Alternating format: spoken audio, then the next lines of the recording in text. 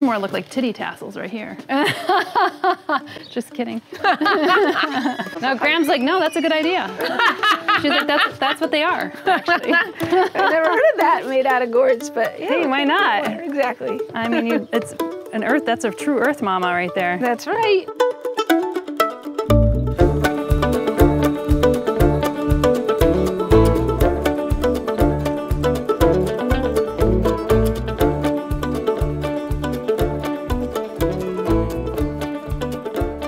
I got only 25 gourd plants in the whole garden. This is all I have for Gourdlandia. You only have 25, but they fill out nicely. It's like a dog on a bed. It sprawls. It sprawls out, and you have no more bed left. Right. That's what basically what these gourds are doing. Yeah.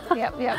And this year, because of all the rain, I think I have fewer fruit setting, but I've got the ones that are here are just gorgeous. Check out these Indonesian bottle gourds. I see one poking up. Yeah, there's a whole nest of them. Here, watch your step, of course, because there's little baby gourds everywhere. See, gourds everywhere. But look at this thing. It's a monster. I've never seen one that big. I'm very excited. And then there's like other, like just about equally big ones here. Oh yeah, you can see them all hiding out. Yeah. Oh, and that one's.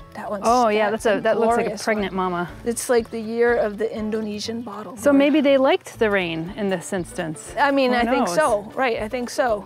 But when are these ready to pick, actually, and how do you know when they're ready to pick? So I wait, because if I picked it now, it's a big glorious gourd, right? You might think I could just pick it right now.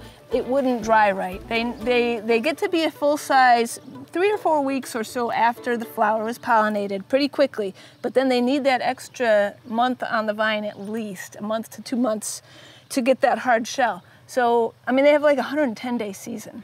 So we're really pushing the envelope a little bit in upstate New York. Yeah. So I leave all the gourds on the vine until the vine is dead in October. Have you been pushing the boundaries a little bit with I feel like some people are saying, hey, we've had an extended growing season. It's getting warmer earlier. I have. I've tried direct seeding some. You know, we're not quite there yet, but we start plants indoors in pots in April under lights. So that's okay. Yeah. And then, like I said, leave them on the vine, and also we feed them very heavily. We don't fertilize during the year, but I give each plant 2 wheelbarrows of composted manure. I mean, we just are really giving them what they need, and space-wise too. I mean, they sprawl. So. I think they're asking for more acreage, actually. I mean, I like the way you think. Hey, you know, more it's acreage. just I'll petition my neighbors about that. So yeah, watch your step on the way out. Okay. Because there's baby gourds everywhere. So is that one of the ones that you plant religiously, like the Indonesian? No, not necessarily. No? We just kind of brought it back recently. But on the trellis here, I like to plant, in general, smaller ones, but it doesn't always turn out that way. So this variety here is called Small Kettle, and it's going to actually get to be about twice that size. What does the large kettle look like? Yeah, that's what I'd like to know. So I didn't. These are not my own seeds, although I am saving seeds, doing the whole isolating and hand pollinating. We hand pollinate here because there are not that many nighttime pollinators. There's not enough to really get you a good crop. Interesting. So, and usually the moths are pollinating at night? The moths pollinate, the cucumber beetles eat the pollen, and they're shiny, so they're not good pollinators. Yeah. And there is actually something called a gourd bee that buzzes around at nighttime, but we don't have it here. Okay. So are they, just to understand, so are they flowering at night? Primarily? Yeah, yes. Oh. Yeah, okay, I've skipped that part. Yeah. Yeah. So gourds are the only member of the cucurbits that have the little white flowers that bloom at night. All the others have the big yellow flowers. They bloom all day long. Gourd flowers get one night only, and they're these little white flowers. One night only. One night. That song just jumped in my head. So it's about the most romantic thing. Every night between 9 and 11, Otto and I are out here with our headlamps, and we're going from the males to the females, and we're doing the pollination thing. OMW, on my way to you. Good at what I do. I'm OMW. My goodness. We're getting better yield than we ever did before. Yeah. And not only that, but the gourds are more shapely. Because I think it's because they're full of seeds. You know yeah. What I mean? Are you using like a little paintbrush, or well, how are you doing it? We used to use a little paintbrush, And you know, I posted a question to try to survey the people in the Gourd Society. Which method do you prefer, just dusting the male over the female, or the paintbrush method? But now these days we're on the you just dust the male over the female.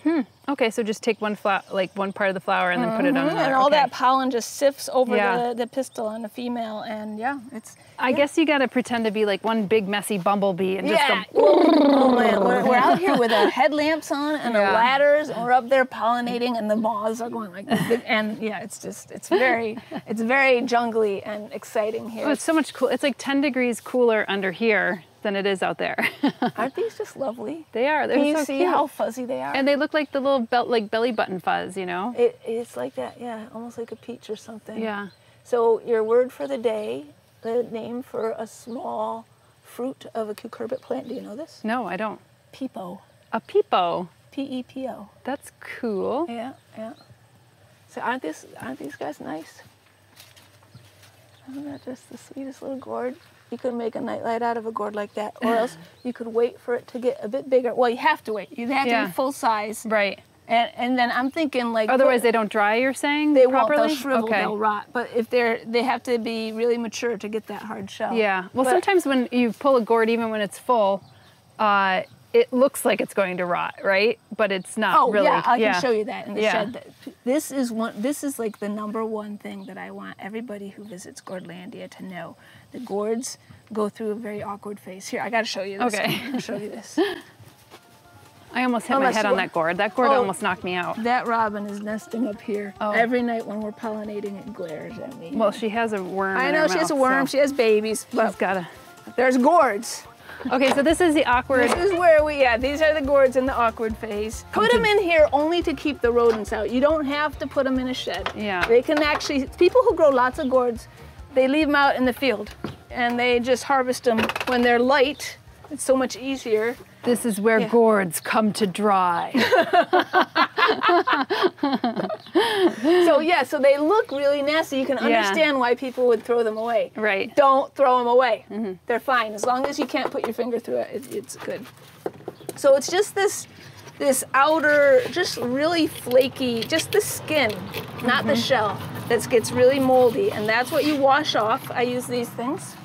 Okay, so I soak it, which is tricky because it floats, right? But it's, I've got methods, basically trap them in the water. And then after it's been soaking for several hours, you can just use one of this. And then all that skin comes off. And where the mold was, you get beautiful markings on the gourd. Yeah. I mean, this looks so Rubenesque. I know, isn't that so cool?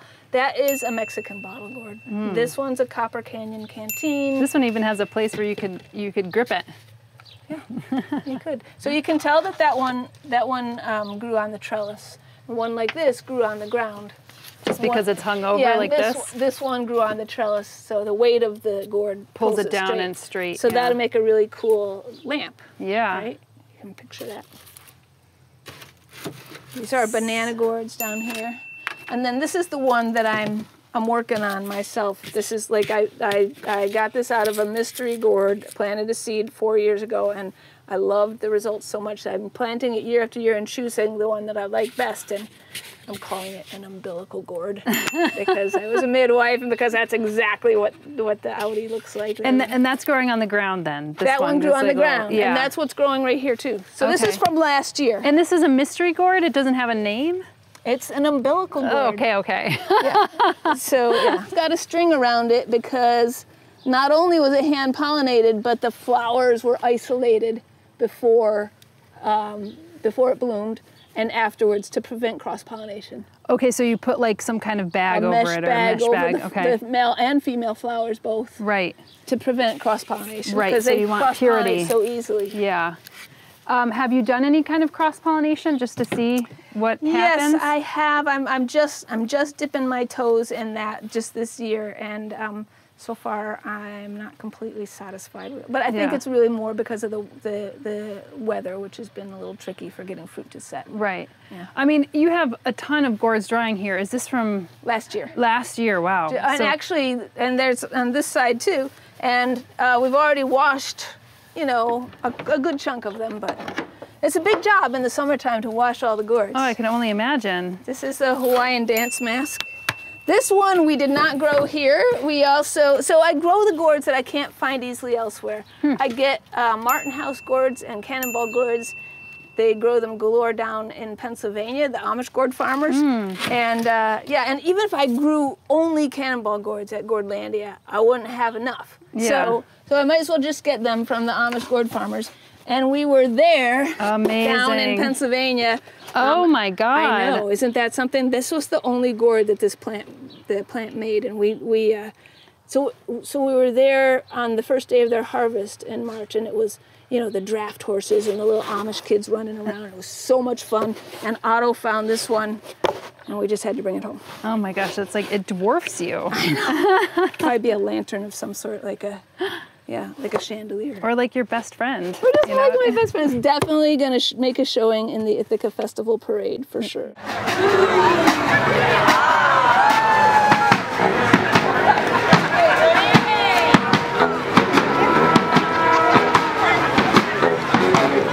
Next year. I mean, give that guy some legs and hands, and you got yourself a buddy. I do have a plan, because people look for me in the parade, look for the gourds in the parade now, and I've got a plan where the gourds are going to be doing like the Dairy Queen wave. The Dairy Queen wave? I thought that was the Beauty Queen wave. Yeah. Dairy Queen. Either one. I want to see the rest that you have growing. These are banana gourds. I make Christmas ornaments out of those. That's cool. Christmas, and these ones are called Sonari. So I mean, you must have to like look at the shape and just be like, honestly, what can I do? Sometimes it's like that, Yeah. But mostly, like, I just love making lamps. Lamps are my very favorite thing. So, you know, some people say, oh, you know, you just let the gourd speak to you. My perspective is kind of like, where is there a lamp? So, see the lamp? Yeah, see? So, Sandra, what do you see when you see these things? Infinite possibilities. Infinite possibilities. Well, see, that's the thing. Nowadays, when people think about gourds, they think birdhouses. Yeah. And it's very, very limited. But Yeah. this is a South Sea Island dipper for a reason, and that's an Indonesian bottle. Yeah, and that's I mean, a kettle. exactly. I was like, this is definitely spoon material. Like you even, yeah. Gourds and people go back Yeah.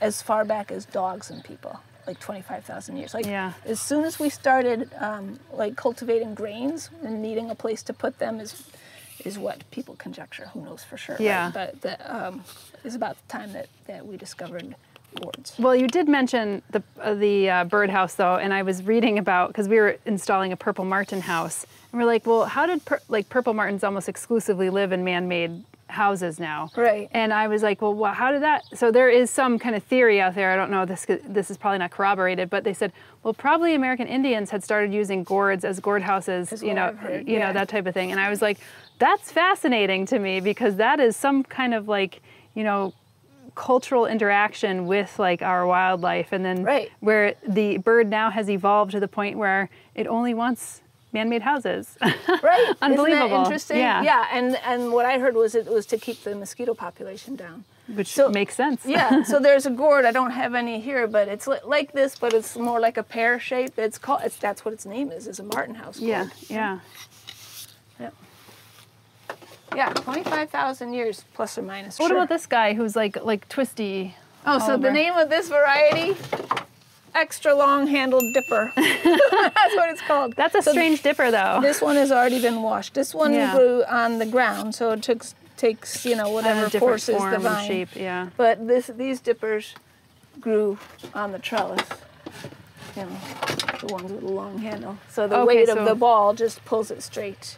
Where do you find your gourd varieties that you want to use, that you want to grow? You know what? I'm glad you asked that, because on my website, Gourdlandia.com, there's a page called Growing Gourds, and there's links to where I get. So the big seed suppliers, they have a very limited, like all they sell is like goose gourds and apple gourds and that kind of thing. You can choose from 2 or 3 dozen varieties at these places they're listed on that website. Plus, I do a free seed giveaway every spring, and if people sign my newsletter, I can let them know about and I've got like 8 different varieties to choose from, but they're all free, and they're the ones that I've isolated and hand pollinated. That's amazing. So I saw that on your website that you could send a self-addressed stamped envelope. And Exactly. Yeah. A couple of 2 to 3 different kinds of varieties. Yep. Amazing. It's fun. And are there any ones that you like wish you could grow, but they just wouldn't work here? There is one called an what was that one called? Shoot. Oh man, the camera's going. Green drum. Green drum. I tried year after year to get the green. It's an African kind that's really thick, and I just couldn't get it to. Does it become like a drum? Well, is it resonant like a drum? Turn it, but yeah. I mean, any gourd. You know, Did you know banjos started out as gourds? Like a lot of musical instruments started out as gourds. Yeah. They're great resonators.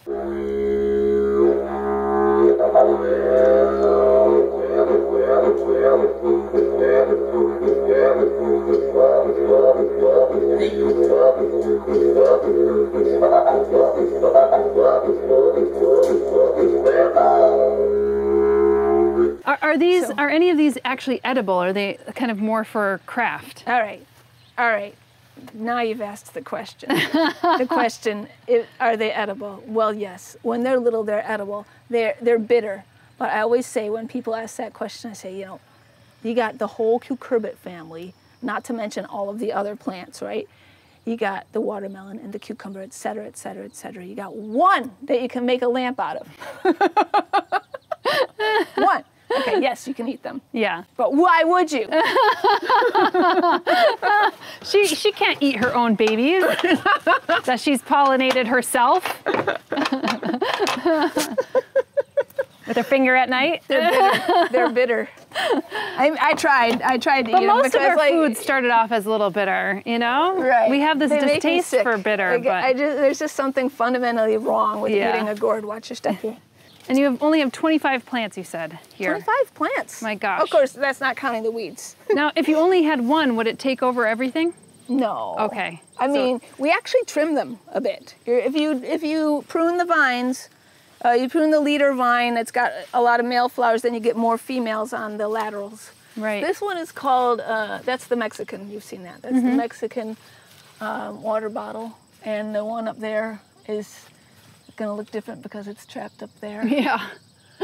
And then, here you have this like trellis, and you have like this kind of cattle wire type stuff, and these, do they prefer to grow up? Is it because like they get all mildewy? Do they need airflow, or is it just about giving them more surface area? The ones on the ground grow really well too. You can grow them either way. I just like to grow them on the trellis because it's just so nice to have them. I mean, you do get less bug damage, right? You don't have to worry about the bugs quite so much. And they're so shapely, you know what I mean? And they're free of blemishes. So it's fun to grow the smaller ones on the trellis, but if you don't have a trellis, you can just grow them on the flat of the ground. Or you can put some old wooden ladder or a couple of pallets or something if you want to have something for them to play on. They're like little goats, you know. It's just have a little gourd playground. Here, these guys here, this variety is called powderhorn. I am totally seeing lamp material here. I think you err towards lamp. Default is how to make a lamp. Yeah. But you can imagine like this one with one of those dark green ones as a shade. What is the dark green one? It almost has like a little watermelon look to it. Yeah. Did we meet this one already? No, you didn't meet this one. I think the tag says very nice thick gourd on it. That's what. So every year I just plant a few mysteries that are like, I'm not sure what I'm gonna get, but I got a gourd from somewhere and I love it and I have to try it. Now I might plant a seed from a gourd that's like a little squatty one and get something that looks like a cucumber because they cross-pollinate so much. But if there's some quality that I really love about a gourd, sometimes I'll just plant a seed just to try it. And that's why the tag on this one says very nice thick gourd. We'll see. We'll see if it's a very nice thick gourd next spring. Well, I guess we should head in and see some of the crafts that you're doing. Sure. You had mentioned that these start to look more robust a little later in August, but is August kind of their peak gourd season? I would say in terms of like them being beautiful on in the trellis, that's a good time to visit. Yeah. August and September. Nice. The vines definitely are already showing signs of aging, right? And the vines start looking sad towards the end of August. And here's some of the white flowers, right? So that's a male. It's standing up on a tall stalk and it's got no fruit behind it. Right. And the female, oh, here we go. That's it's got a shorter stalk, yep. And it's got that embryonic little. That's a Hawaiian dance mask baby, and that's so you can see. Are there any companion plants that you like to plant with your gourds, or is it just all gourds all the time? Well, that's pretty much what I plant, all gourds all the time. You know, I've had several different plants suggested to me in terms of cucumber beetle control, but none of them seem to. The gourds just crawl over everything. They take over. It's hard to have companion plants. Right, and then also, I mean, you mentioned the cucumber beetle a couple times now. Is that the main pest, or do you That's my main pest. Okay. Other people have other bugs, and you know, I mean, here in Ithaca, I've consulted with so many different cucurbit and cucumber beetle experts, actually. That, basically, the bottom line is it's hard to control them organically, which is what I want to do. Right. And so we end up mostly just hand picking them. This year, for some reason, it's not been nearly. Last year, we would go out with a yogurt container at night, right? Hold the yogurt container under the flowers, because that's where they're congregating, having this big cucumber beetle party in the flowers. So we're out here with the headlamps at 10 o'clock at night, knocking 20 cucumber beetles off of one flower into, and we would come like with an inch of cucumber beetle. Ugh. So this year, like that was last night's harvest of cucumber that's nothing. beetles. It's nothing. That's because you massacred their entire family last year. I mean, we've been trying for so long. Created a cucumber beetle garden out here. I've got the ode to the cucumber beetle. That's a good one. And then I've got cucumber beetle signage. Okay, so like no trespassing signs? Yeah, you know, really, there aren't good cucumber beetle traps. The pheromones like that they have aren't really. It's not available and they don't work. The ones that they use in research. I've tried a lot of different things. Yeah. So far, hand picking is the thing. Vacuuming, no, that just destroys the flowers. I mean, people do crazy things for the cucumber beetles. But here's the thing. It's like this thing with me and the cucumber beetles, right? It's like they're my pest and it's like I'm out to get them. The truth of the matter is, like, they don't really cause that much damage. And other cucurbits, they can transmit that bacterial wilt. Right. I think it's because the gourd plants have like a solid stem. It's not hollow, so they don't seem to transmit that bacterial wilt as much. Are they just really concentrating though primarily on the flowers and the pollen? They're on the flowers and the pollens, and they're not treating the plant nicely. But I'm still getting a good crop. Yeah. Yeah, and the spotted ones are worse. So far, I'm not seeing very many spotted. There's a striped and a spotted cucumber beetles. I'm more familiar with the striped ones. Right, that's what we mostly see here. Yeah. But at about this time of year, we start to see the spotted, and they can definitely like scar up the fruit. Mm. But then you just work that into your artwork, right? So, and here's some of your ornaments, right? I've just been playing with color lately, because if you look in my shop, like everything is brown, brown, brown, brown. The reason for that is I feel like it doesn't interfere with the glorious shape of the gourd. Like mostly I stay away from color because like the gourds are just so amazing. Well, it's also brown just feels like a more neutral tone, so it kind of works. Kind of goes with them, and it doesn't detract from the shape. There's so much whimsy to them. Right. But every now and then I do play with color just for fun. I see this as like a little fairyland. Like you could see it in like a little fairy gardens and everything. Although you'd probably be like, no, I could see it in my house, But it just has a sense of whimsy that you just like associate with it. This is exquisite though. Look at this little It almost looks like a musical instrument in a way. So, oh yeah, that's just, I think of it like for dried flowers or something like that. So I make a lot of these bowls. This would be out of a Martin House gourd, a bowl with a pine needle rim. It's one of the classes I do. And then you have the tops of the gourds, and I turn those into night lights. And nowadays, because the night lights are so popular, and I don't make that many bowls, so I have to buy tops from people who make bowls. Yeah, anyway. Because everybody wants the nightlight and less people want the bowl. See, I like the bowl. Yeah, you laughed at the nightlight. You're like, that's cute. This is a great Gourd 101 project. Little purse, you know. It's a little, I fill it up with cookies and bring it to a potluck. Oh my gosh, well, that's just decadent. That's decadent. All of these look like my father. There's another one in there that looks just like him. And then here is a clock. Yeah. So I like it because you take this kind of really biological, like, plant matter and you turn it into something mechanical. So it kind of functional. I love to keep things functional as much as possible. I mean, I do go to like Christmas ornaments and they have a function.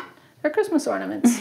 But yeah, I like the idea, you know, like I was saying, people and gourds have been going together and people have been using them for vessels and all kinds of things for so long. And so I really like to keep it functional. Were you an artist or a gourd grower first?